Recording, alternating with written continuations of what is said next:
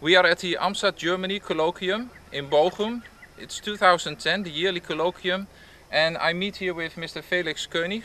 Felix is the project manager of the new Compass 2 project, as well as the mission manager of Compass 1. Felix, can you tell us a bit about this small object that you have? Is this in fact a satellite? This is in fact the engineering model from Compass 1 we have.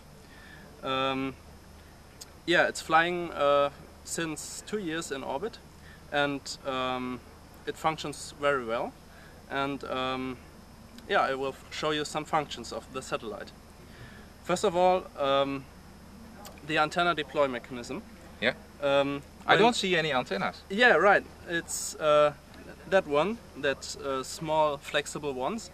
And when the satellite is in the launch pod, you have the antennas rolled up like this. And when it's put into the orbit, there's a little release mechanism, and the antennas deploy. Wow.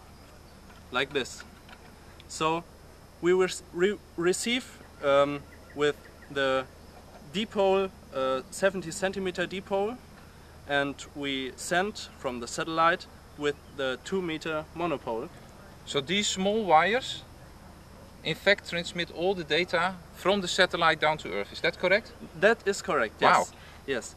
Yes. Let's look around the satellite. On 5 sides of the satellite we have our solar cells mounted. So these are 2 solar cells, 1, 2. Right. And we are providing about 5 volts from each double solar cell. Yeah. And we have about 2 watts we can generate with these solar cells. What is the objective of the satellite? Is that to transmit pictures or music or? No, actually that is the satellite is for technology demonstration. Yeah. And that was mainly for diploma thesis. Yeah. And we can transmit pictures to Earth. So there's a camera inside? Yeah, we have a camera on the bottom. Wow. of the satellite when it flies through the orbit with the antenna down to Earth. Yes. And yeah. And then the pictures are transmitted to Earth? Right, right. When we take a picture, it's immediately transmitted. So this is Compass 1, and it's a very small box. In fact, it's only 10 by 10 centimeters, isn't it? Yeah, yeah. And this is why it's called a cubesat. Right, right. It's 1 liter volume, and will Compass 2 be like this? No, no. Compass 2 will be a new technology demonstrator. So we are planning to make a triple cubesat.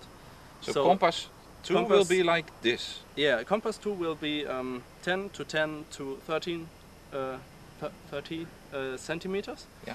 And we will then provide 2 experimental boxes around the satellite to some customers, so that we can put 2 variable experiments in space.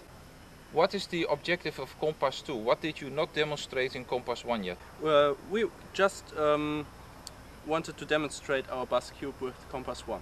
Yeah. And in Compass 2 we can take the knowledge from Compass 1 for the bus cube.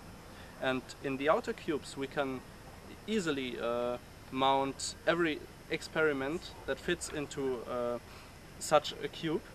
And so it's a carrier for bigger experiments? Yeah, yeah, right. It's a carrier to microgravity experiments in space. And when do you expect it to fly, Compass 2? We are expecting to fly Compass 2 in about 3 or 4 years. And we have now finished our modeling phase for phase A.